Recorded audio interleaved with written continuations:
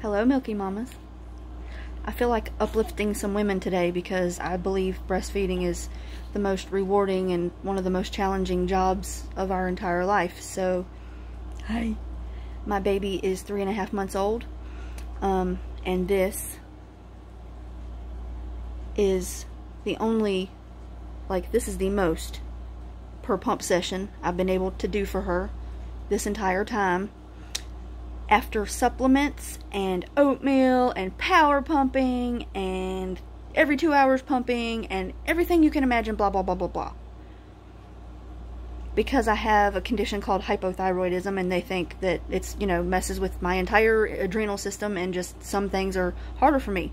Making milk, losing weight, blah blah blah. So on this journey, I've decided that for us, any milk is better than none. And I became overwhelming.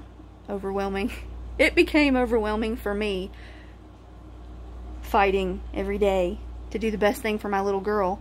And then I also decided that a stress-free mama is also what she needs. So ultimately, fed is best, and you also have to look out for the health and happiness of mama.